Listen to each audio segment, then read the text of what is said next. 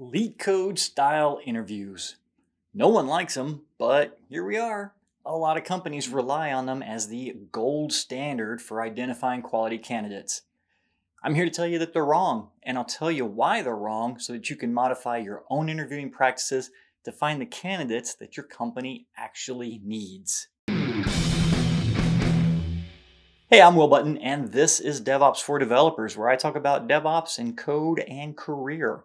In this video, we're going to talk about LeetCode interviews. And you know the questions I'm talking about. The ones like, convert a sorted array to a binary search tree. Look, those questions definitely have their place in some career paths. But in my opinion, you probably already know when you're on one of those paths. So how did we get here, and what can we do about changing this?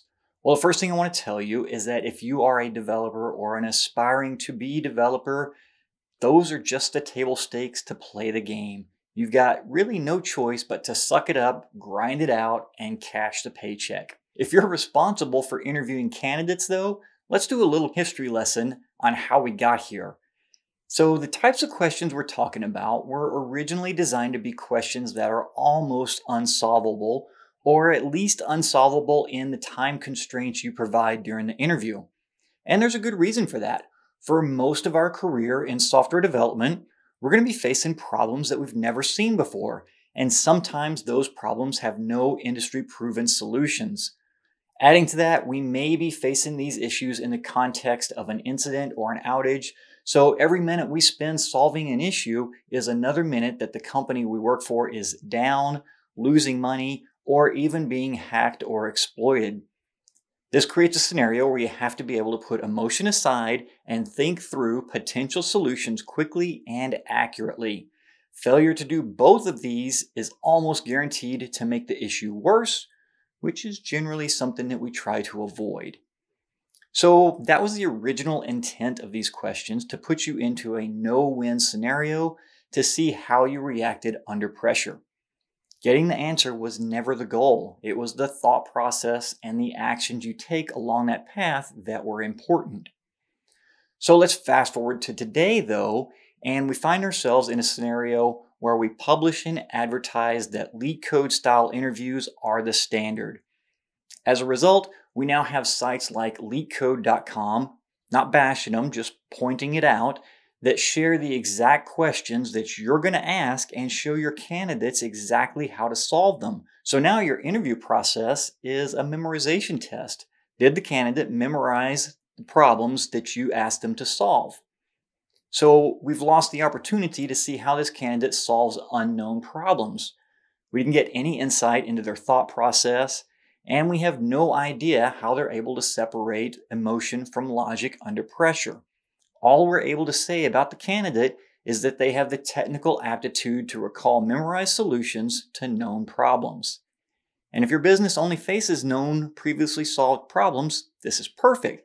But I'm going to go out on a limb here and say that that's probably not the case. So what can we do to recapture the lost information in the interview process? I'm going to suggest that you turn this from an interview to a conversation, because by having a conversation with the candidate, you lower the pressure of the process for both parties, which makes it more likely that you'll actually get to see the personality and the skills of the candidate. You'll also show your personality and skills as well, which is equally important because you need to know how this person is going to fit in with your team on a daily basis. You can be conversational and technical at the same time. Just imagine a scenario where you're talking with your friends, because you presumably, don't use contrived examples to talk to your friends. And here's the thing.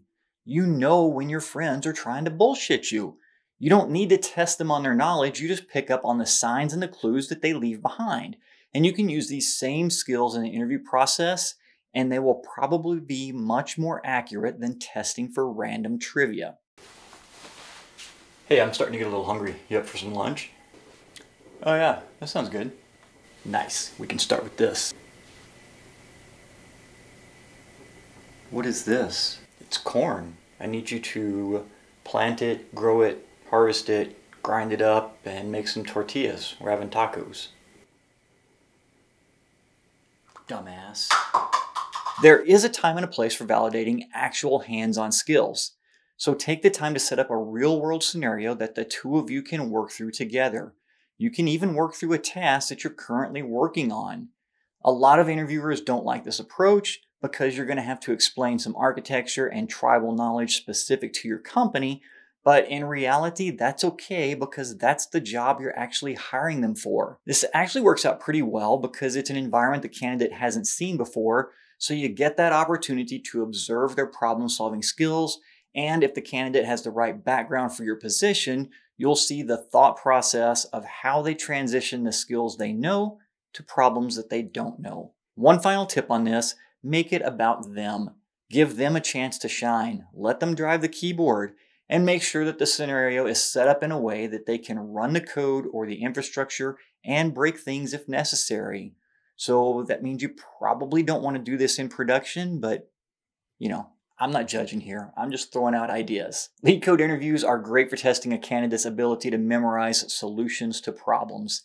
If that's the role you're hiring for, then that's your golden ticket. For the rest of us who are hiring for a candidate's ability to solve problems, it's time to leave the trivia contest behind. If you think I'm wrong, hint, I'm not. Let me know in the comments below how Leetcode-style interviews help you find the perfect candidates in your company, and be sure to subscribe so you don't miss any of the new videos that I publish.